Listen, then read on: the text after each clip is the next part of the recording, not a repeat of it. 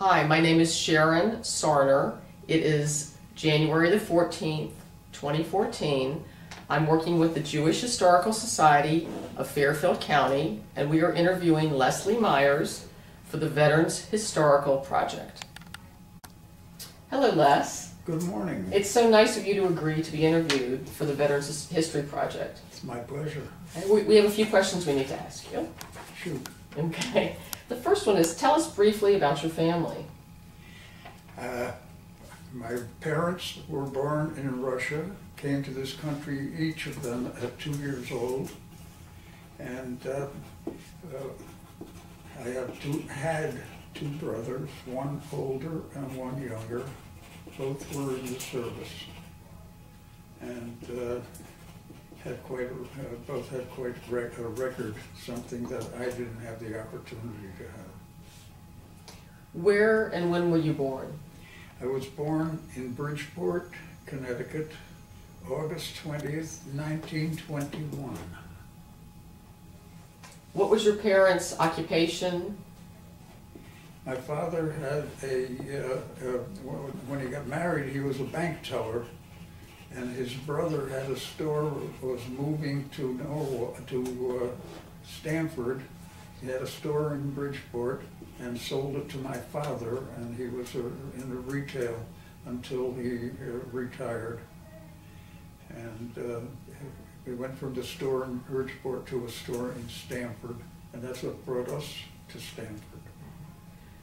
And you said you had one older and one younger brother, correct? And they both served in the military as well? Yes, they did. Okay. How did you happen to serve in the military? The war came on, and in fact, 1941, a week before Pearl Harbor, Sylvia and I announced our engagement. And then after Pearl Harbor, I just waited until I was 21, because otherwise I would need my mother's permission to join. And I joined the Air Force as a cadet. What was your training like? The training was flight training. I had all the pre-flight, all the basics at first, and then went into flight. And it was not in flight where that I was hurt. It was on the ground in physical training. And this hurt me more than the results of the accident. What hurt me more was the fact that I would not be able to complete my training and be in the Air Force for the reason I enlisted. How far into your training did your injury occur? I had about 40 some odd hours of free flight, and I was doing very well. And it was quite an experience. What happened was we were doing physical training. We flew 1 week, we would fly in the morning, and then the following week we would fly in the afternoon. In the morning we do our PT, or we do it in the afternoon if we were flying in the morning. And this was in an afternoon where I didn't want to participate in any of the games at that time. I was jogging around the field, the athletic field. There was basketball on one court on the side, and football. They were playing touch football on the field, and I don't know, I never saw it coming, but someone, I don't know if they threw the ball or kicked the ball, but as I'm jogging, the ball, I didn't know it was coming from behind me, and this man was going after the ball jumped up. He was about 3 inches taller than me, and he was running. He leaped over me, came down on me did not catch the ball. And when I fell, I came down on my right arm and had a compound fracture. And of course there was dirt, which at one time was a pasture. So it was very dangerous. They carried me to the office. It was a one-room office on this field. It was in Americus, Georgia. The field was Souther Field, S-O-U-T-A. You've heard of it? And actually, it has a history. It was the first bomber training field in World War I. And so the facilities were strictly for primary flight training, and they carried me to that one office and waited for an ambulance to come, and brought me to Turner Field in Albany, Georgia, and I was there for about, I would say, close to 2 weeks. When I got there, of course, the first thing I told the flight surgeon that I'm allergic to the tetanus antitoxin, and when I was 12 years old, it almost killed me. And when I told the doctor, he said, well, we would automatically give you a skin test to see how much you can take. And the antitoxin was not enough. It did paralyze me, which I knew would happen because that's what happened with the first time when I was 12. That lasted about 4 or 5 days, and it eased. And they transferred me to Lawson General Hospital in Atlanta, Georgia, where they did everything they could to save my life, knowing that they're not going to be able to save my arm. And it worked, and I'm here, and I've had life has been good. I've had my ups and downs, but mostly ups. And that's a lot for a 21-year-old to take, right? You were 21 when this happened, correct? I was 21, yes. Yes, I got married when I was 22. Did you face any Jewish discrimination or see any in service? There were several Jewish boys in our squadron, and one of them I have met since the war and was in contact with him until he moved to Oregon. And others, the Gentile boys, I kept in contact with about 4 or 5 of them. And but as far as anti-Semitism, I saw none. It was, in fact, we had for Passover in Montgomery, Alabama, we had a Seder at the Standard Country Club, and there must have been 700 or 800 men at this Seder, and on the following Sunday, it appeared in the Southern edition of the daily Sunday News, New York Sunday News, the centerfold of a picture of the room, and I was on the balcony. There were about 20 tables on the balcony, and I was on one. I could tell you where that table was, and I could picture me sitting there with a Stanford boy who was not, he was in the Air Force but was not in flight training, sitting opposite me. I met him when we got off the trucks that brought us to the country club. Now, who led the Seder? Was it led by other soldiers or in trainees? Or We had, did they get a rabbi? There was a rabbi. There were more than one rabbi there. Yes. That's wonderful. And the cadets all had a choice of going to the Seder or going to a home in Montgomery. And I took the Seder at the country club. Sounds like everybody else did. That I might meet some other fellows. I did meet one from Stanford. That's nice. Yeah. How did you adjust to the military life for the time you were there? Very easily. Very easily. The first month was mostly in doing testing to see whether you're really fit for the pilot training, eye exams, all kinds of testing, and I passed. I made it. I qualified for the pilot training, and training at the pre-flight training. We had physical training. We learned Morse code, and which that was quite something, because I had a music background and it came to me very easily. It came to me in one day.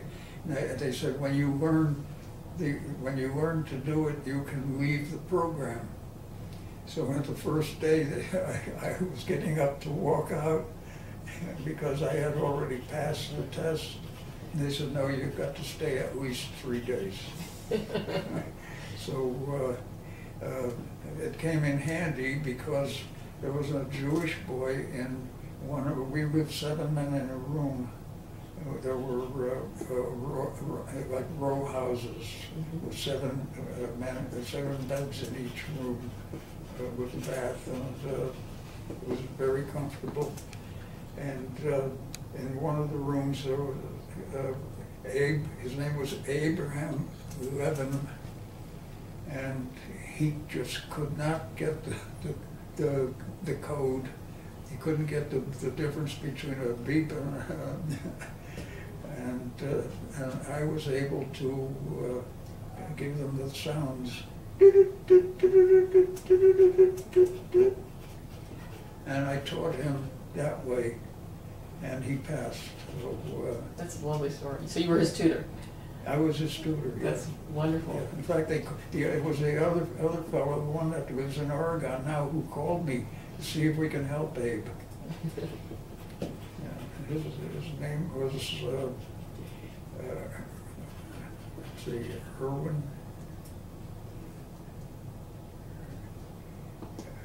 I'm trying to think of the last name. I'm drawing a blank. But he had a shoe store in New Canaan. Oh, really? His cousin his name was Irwin. His cousin name was Irving. They were both named after the same person. That's funny. Lebo. Lebo. Yeah, at the shoe store, the women's shoe store in New Canaan, and they were great guys, and no one brought up the Judaism at any time. That's great. In fact, my best friend was not Jewish. The one closest, he was like a brother. His name was Tony Palermo from Danbury. Was a 5th grade teacher in Western Connecticut, and he said the first thing he said when I told him that I'm going to the Seder, he said, "Bring me back some wine." Naturally. That's great. That is great. Yeah. So what was the food like in general? What was the food like? Not the Seder, but the food in the military. The food was, it was, I could say it was substantial. At Americus, Georgia, the food was exceptional because we had a civilian kitchen. This, before my class came to this field, the previous class were English pilots from the British Army, Air Force, and they were getting their primary training there. And in fact, they left.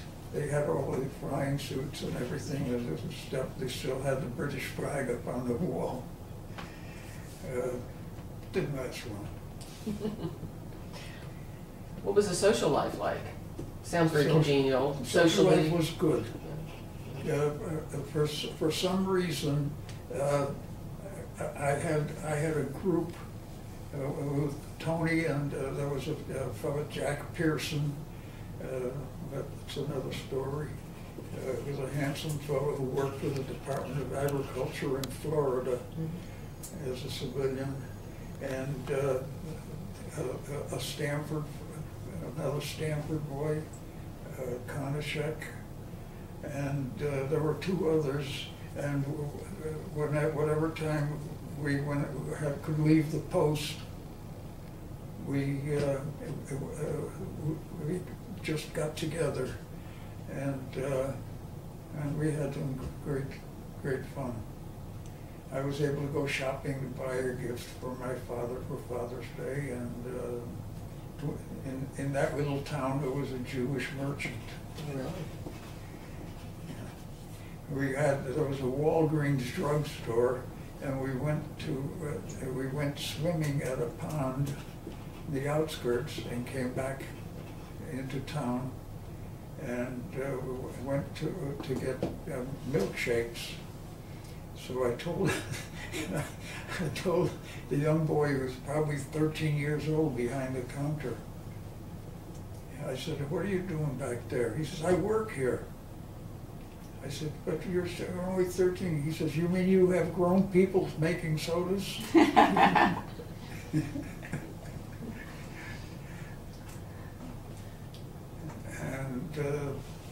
let's see, I went from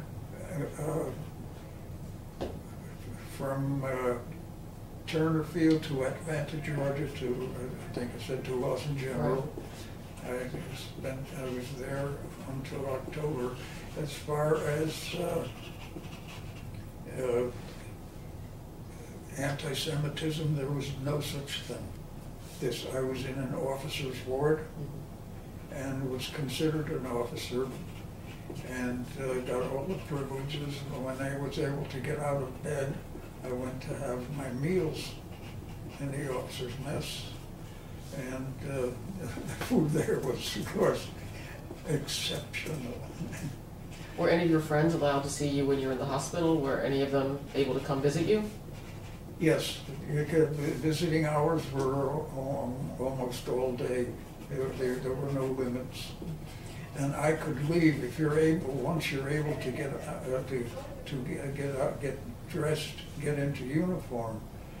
You can go into town on pass every day as long as and you can stay out overnight as long as you're there for inspection on Monday morning. And I don't know how these fellows latched onto me, but one was a B-47 pilot who was injured when the nose wheel went down on the plane. At the end of the runway, there was some kind of a barrier, and he smashed into it. And the man in the bed next to me, his name was Daniker. He was a major, and I didn't have my uniforms. They never sent them to me. So he gave me his uniform. He couldn't get out of bed, and he had no intention to, because he had a situation. They were freezing his knee because he had a damaged nerve in the knee, and he knew that he would have a limp for the rest of his life. But the fellows on the ward, we had all ages. The funniest one was the oldest one, who was head of the Southeast Air Force police, military police. He was a major also, and his name was Fishback. And he never called for a nurse. When he wanted a nurse, he would holler for Angel of Mercy. I can tell you day by day, because I have a complete recall. So I don't want to take up too much time on this, but there was one lieutenant who had a broken leg and was in rehab now, but he was on crutches. He was a Southerner, and he was the one who asked me to go to dinner with him at the Officers Club first, because I wasn't getting out of bed yet. So I said, all right, as soon as I get a uniform, I'll be able to go. He said, you can go in your robe, they don't mind. So I did. I had my robe, I got dressed. This is quite an experience. You get your tray, you have somebody carries the tray for you. They brought us to the first table, and I sat down. He sat down opposite me. And along comes the captain, was a doctor, and he was black. And this lieutenant gets up from his seat, and he says, let's go and sit by the window. And I said, no, thanks. I said, I'm perfectly comfortable right here. And he got up and he left. And who came in? The captain was sitting alongside him. Mm-hmm. And I have an empty seat alongside me. In walks General Starr, and he sits down. And we had a great conversation with our meal. And he got up. Behind us was a big buffet that had a bowl, it had to be this big, piled with fruit, and he goes over and he gets a piece of fruit for the captain, for me, and for himself. And when I went back to the ward, all the fellows, with the exception of the one I call him a redneck. With the exception of him, they all applauded when I walked in. I said, "Hey, we had dinner with the general." I said, "It was very nice." I said, it was good company, and it made quite a hit. I'm sure. I'm sure. That's a wonderful story. How did you stay in touch with your family and friends during your service? Yeah, I wrote often. How often did your fiance write you? You were engaged at the time, correct? Yes. How did she write you a lot? Oh yeah. Yeah. Yeah. And her stepmother sent me a box of these Hungarian pastries that she made that were, I think I had 2 out of the box. The rest of the guys all went through them. But that's what they're for. After you healed and you were discharged, what did you do when you returned home? I came home. They told me to take it easy for a while, but I couldn't. When I left home, I weighed 154 or 155 pounds, and I had a 34-inch waistline. And how tall were you? 6 feet. And after 2 months, I gained 11 pounds, and my waistline was down to 32 inches. So I was like this. I was in excellent condition, or I would not have survived. How were your spirits? How did you keep your spirits up during this time? I had one man, a lieutenant. He was from Long Island, and he was Italian. I'm trying to think of his name. It'll come to me. And he, when I came back after they told me they're going to do the amputation, he saw the way I looked, and he came over and he sat down, and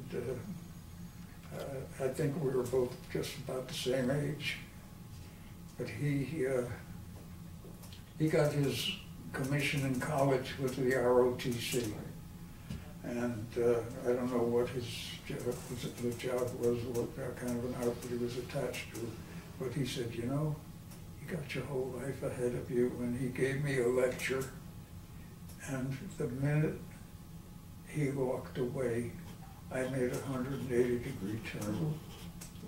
Yeah, from that one man. I bless him. That's wonderful. Yeah. So when you got back to Stanford, what did you do? When I got back to Stanford, it was October the 14th, 1943, and called Sylvia, and she and her father came to Stanford to see me. Then I went there to Bridgeport, and we made plans to get married. We got married on Thanksgiving Day, 1943. And my enlistment date, I don't think I told you, was September 18th, 1942. And can you tell me something about your discharge, your process of discharge? Discharge, it was a disappointment. They told me the things that I could do or things that I can't do, and whatever. And it wasn't until I got home that a man who had a shoe store in Stanford, Harry Rosenfeld, Mayfair Shoe Store, on Atlantic Street, told me about the Veterans Administration, and he got me papers. He said, fill it out, and you should do everything through the VA. And since then, I have done everything through the VA, and they have been marvelous. I could find no complaints at any time. How was your adjustment to civilian life? Came very easily. Well, you got married pretty much immediately, right? Yeah. And then. Yeah, Sylvia was waiting for me. It was a blessing. And we've been very fortunate. I had before I went in the service, I had a print shop. I worked originally for Hudson Paper Company, and I went to printing school in New York. I graduated high school at 16. I was going to go to college, but the only money that we had in the house was money that I had for college. So when my father came home about 2:30 in the afternoon, and I said, what are you doing home? He said, I just got laid off. And this was in 1938. So instead of going off to college, I went to New York and registered at the New York School of Printing. Got a room. I went to school at night. I got a job at an ironworks, building fire escapes on tenement houses. It was hard work, but it was the $10 a week was able to do it for me, believe it or not. We made do. So what kind of life lessons, you've already shared many of them with us, but are there any others that you learned from your military experience? What was that? Life lessons that you've already shared some things, but are there any other lessons that have carried with you through life that you learned in the military? Well, we lived by the West Point Honor Code, and I brought my children up to live by the honor code and to telling to do things right and get respect. You don't, that people don't have to respect you, you earn it. And the honor code, in fact, I was at an affair and a woman major in the Army, I knew she had been a West Point graduate. So I went to her. When they introduced me to her, I said the first line of the honor code. And I said, sir, or madam, honor is a natural and inherent standard of distinction. And she stopped me. She said, what class were you in? She thought I had gone to West Point, but this is the training that we got at in pre-flight. And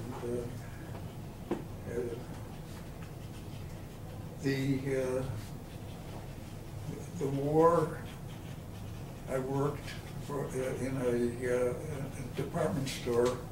When I got home, I didn't want to sit around doing nothing. It wasn't in me. I couldn't reopen my print shop. I bought a print shop when I was 19 years old. I heard that the sheriff was foreclosing this print shop, and I ran over to find out what would it cost for me to take it over. And he said $300. This was in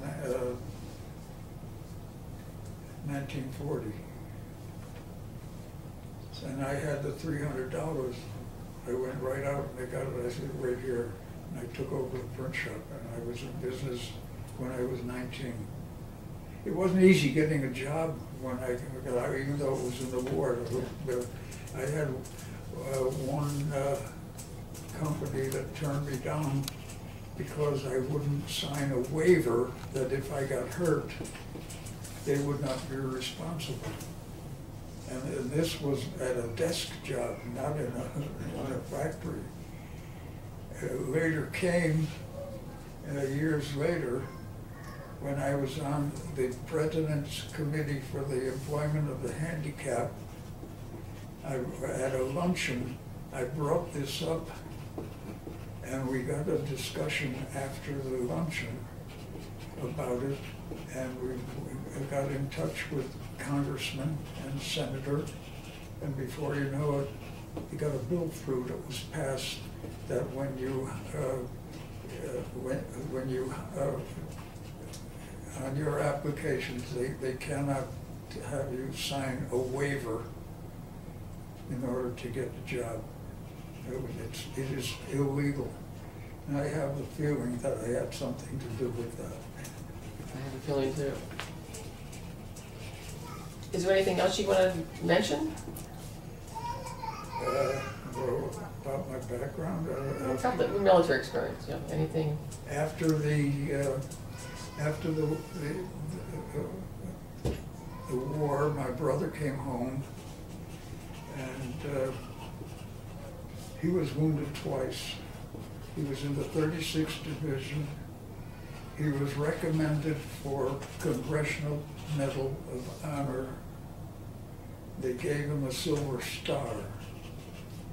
And what happened was that he was under fire from a German mortar or a machine gun. I don't remember what it was, but the two men in the yard of this house got hit. One could not make it back by himself, and my brother went out under fire and brought him in. My brother left his radio because the mortar hit the building and smashed his radio. It was inoperable. So he left and he went out, and there was a wall there, and he ran up and down the wall to make it look like there was more than one soldier out there firing, and he finally, with a grenade, he put a stop to the shooting that was coming, and they were able to leave the premises. And but when he got, he was recommended first by his captain for a Bronze Star, and the next, the higher level to put on a higher award, and then the top one said should go for a Congressional Medal of Honor, and it went right to the top. And when it came back, I saw the paper. I don't know what happened to it when he died, everything went with him. But the paper was written right on it, Silver Star, Medal of Honor rejected. This soldier should not have left his radio. The radio was destroyed. So his captain, who was a Methodist, when he got this paper back and he showed it to him, he said, "I hate to show this to you." His name was Sid, but they always called him George. He said, "George, I hate to show this to you because it tells you something." And he looks at it and said, "Man should not have left his radio." He said, "This paper tells you that this Jew is not getting a Congressional Medal of Honor." And that's what his captain told him. And it was my brother Gene was a paratrooper and then transferred into the Rangers. And he was sent to Italy in the mountains and pulled out of the mountains and sent to Norway and got rid of the Nazis in Norway, and he got a commendation from King Olaf. Yeah. So they did for me what I couldn't do. Both of them.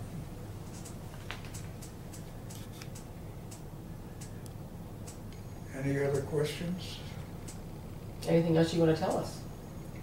I was telling you about my business. When I got out of the printing school, I went out for a job and I couldn't get one because I had no experience. This is before the war, before your military. This is after yes, your military. Before. Before, okay. Yeah. I went to a print shop and I asked the owner if he would hire me for 2 weeks at no pay. I'll work for you for 2 weeks at no pay. Why? Because every place I go answering an ad, they want someone with experience, which I don't have. I want to get, I'd be able to say I worked for the Richmond Printing Company. So he said, "Come on in." It was on a Wednesday. I worked Wednesday, Thursday, Friday. At that time, $10 a week, that was 25 cents an hour, was the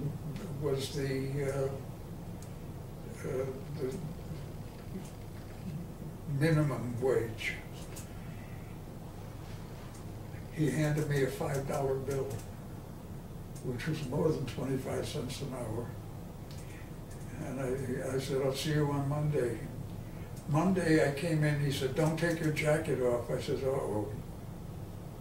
I said, "What happened? The insurance company complaining that I'm not on your payroll?" He said, "No." He said, "The Hudson Paper Company next door is putting in a printing department. They have no one to run it. There's a new press that they're using to print on the boxes, the gift boxes that they sell.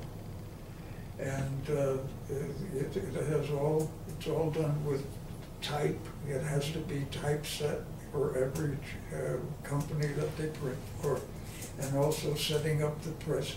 While the machine is being set up, the man who's setting it up will teach you how to operate the press. And so I went there and I did very well. I'm sure you did. Until I bought the other print shop. Yeah. I guess I have one more question for you. Yeah. Was it, well, it had to be very frustrating when you finished your military service and because of your horrible injury, when you came back, did you feel limited tremendously in what you could do, or did you not see that as an impairment? Not at all. Not at all. In fact, I played one season of softball with my old team. We had a reunion, For you, yeah. and we played 3 games, and I used before the war, I played first base, and we were the city champions 2 years in a row. And when I came back, they put me out in center field. Were you right-handed before? No. Were you, really? Yeah. I guess that's the only blessing you can find in this, is that you were lefty, right? I think if I had fallen the other way because I'm left-handed, I might have been able to save myself. Oh, boy. It's very possible. I've thought about that many times, but it means nothing now. Right. But I've had my successes, and my daughter said, "Dad," she read the book Unbroken, Yeah. and it told how many cadets died in training and were injured in training, one of which was me. And she said, "You know, I hate to say this, Dad, but after reading how many pilots died in World War II, I'm so glad you came home even the way you did." She said that to me, to her, that was a blessing. Yeah. So I've been very fortunate. I've had my good times. We made it. And I have 3 beautiful grandchildren and 8 beautiful great-grandchildren. I've been retired for 33 years. I retired at 59 and have no problems. I can say something that very few can say. We bought our first house in 1946. It was a 2-family house. I bought it with my brother because he needed a place to live when he came home also. He was married, he got married before the war. And we bought the house together. The house cost $8,000. We each paid $35 or $36 a month on a mortgage. And we lived in the house for 12 years. He built a house in another part of town, and so did we. After 12 years. And since then, Sylvia and I have never paid a penny in interest to anyone for anything. Whether it's a car or our second house we built and paid for it as it was being built. So I can say we've had our successes, and we came a long way, and hopefully we have a couple of more good years. I think so. I think you're teaching Mahjong. That's it. Thank you so much. My pleasure.